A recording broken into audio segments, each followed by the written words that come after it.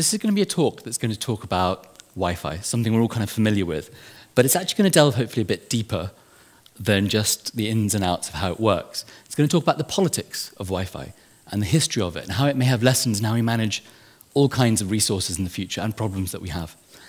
But to kind of wind back, in 2015, I was doing my PhD, ill-fated PhD, here at Southampton.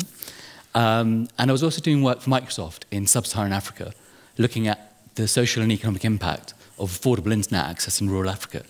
And how does it affect lives? How does it change what people can do? When I was contacted by a friend who said, Rich, you're working with Wi-Fi in Africa, and my friends Nils and Jazz, who've just set up a charity working in the Calais jungle, need Wi-Fi in the Calais jungle. Can you help them? And I thought, well, I'd love to be able to help them. And so in late 2015, we went to the Calais jungle and we put the first Wi-Fi network into the Calais jungle. We were connecting 5,000 people every week. And the impact that it had on people was incredible, actually. So after people's needs for food and water and shelter were met, communication was the first thing that people asked for. I mean, to be able to talk to loved ones, to be able to keep the connections going that kind of marked people's everyday lives, which when people are displaced, are some of the first things that collapse. And so with another person, Samson Ronaldo, who joined us, we've started an organization called Jangala, which is going to focus on connecting, creating Wi-Fi systems for people who are displaced around the world. And we have like 7 prototypes out there in various places in Europe, and we're sending stuff out to Kenya in the next few weeks, and we want to get 100 systems out there this year, just for people who, are talked about but often have no ability to talk back. And interestingly, the technology we used to make the network happen in the jungle was Wi-Fi. And Wi-Fi is a remarkable technology. It's magic when it works, it's hell when it doesn't, but the history behind it is a fascinating one. So, wireless communication is indispensable now. We use it to watch television, we use it to monitor how children are sleeping, we use it to talk to distant space probes, and we use it to connect to the internet. And actually, for people who are kind of teenagers and younger now, the idea of kind of internet being connected to through wires will become increasingly strange. We expect it to be wireless.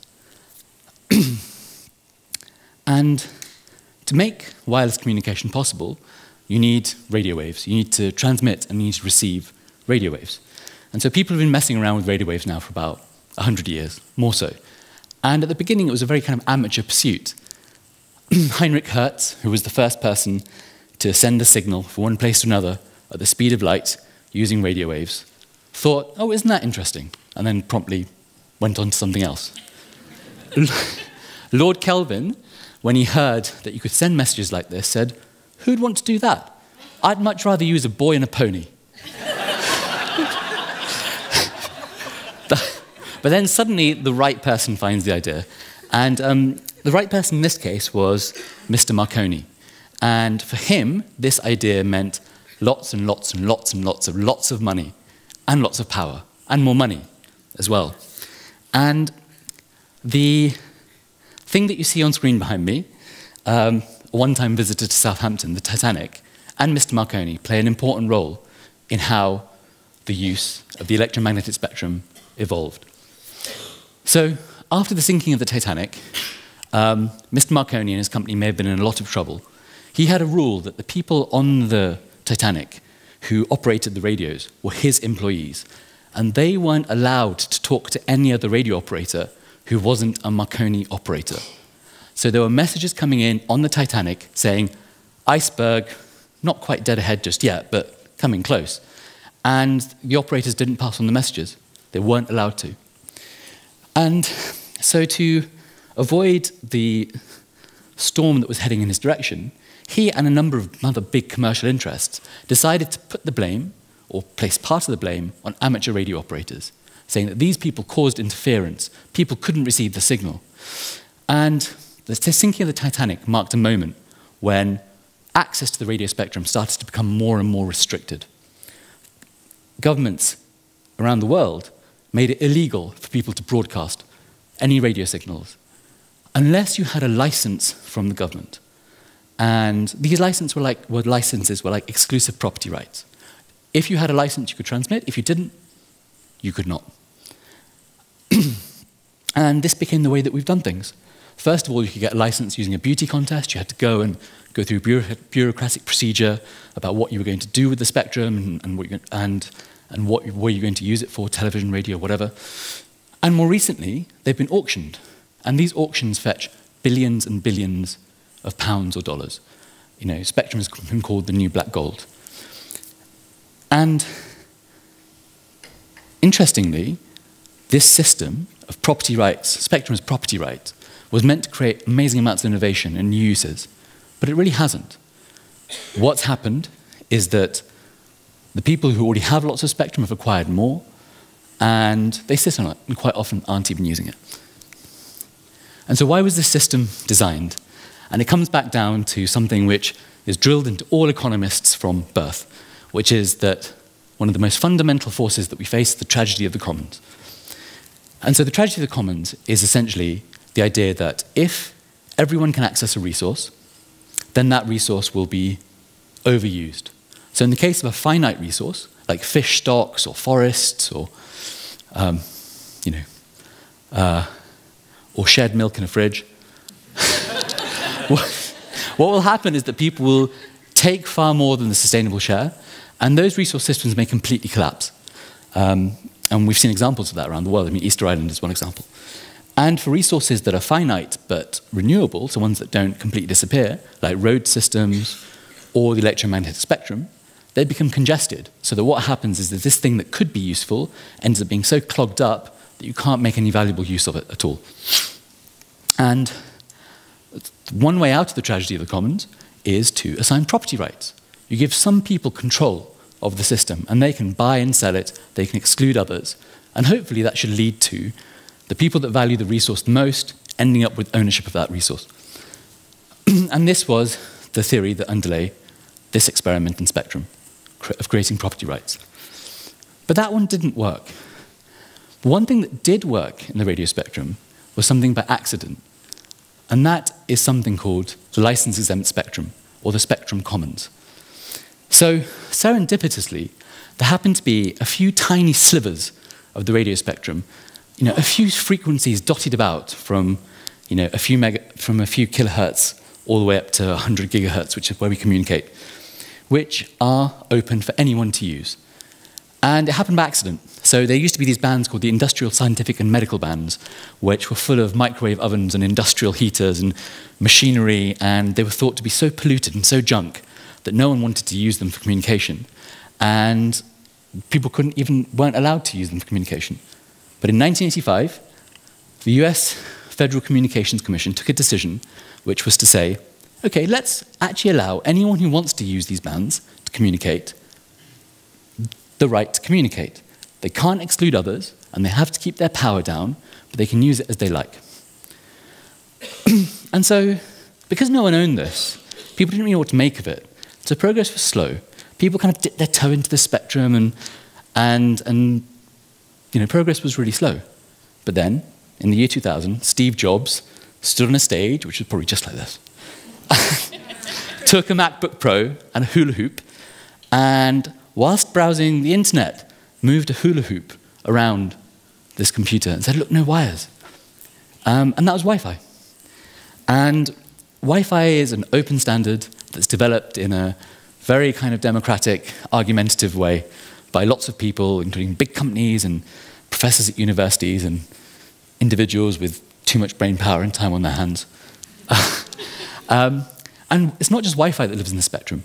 Bluetooth, lots of other protocols that you may or may not have heard of, like Zigbee and wireless HART and stuff. And what's happened with the license-M spectrum has been remarkable. So right now, more devices and items are sold that use these shared, uncontrolled, messy bands than use the pristine, manicured lawns of the licensed spectrum. And it's just, projected to get, the disparity is going to even grow over time. So this is a huge success story. There are lots of different things out there. Things are normally very cheap. You don't have to ask anyone's permission before you use it or put it into a device that you want to make and you want to sell. But that raises the question. So how did this happen? I mean, according to economists, this was not supposed to work.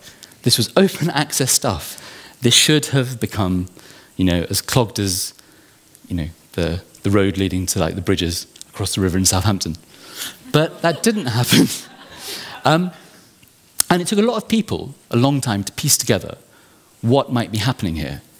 And funnily enough, almost none of them were economists. So the first person who gets an honorable mention is Elinor Ostrom.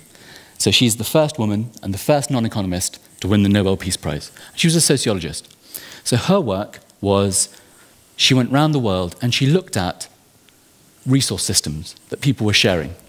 And she never found the tragedy of the commons.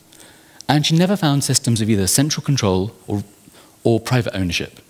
In the main, she found systems of rules that were developed by and evolved by the people participating in a resource system, from irrigation systems in the Indonesian highlands to lobster fisheries off the Boston coast. The way in which people managed resources was often chaotic and argumentative, but there were deep rules that developed, and kids were even educated up into those rules.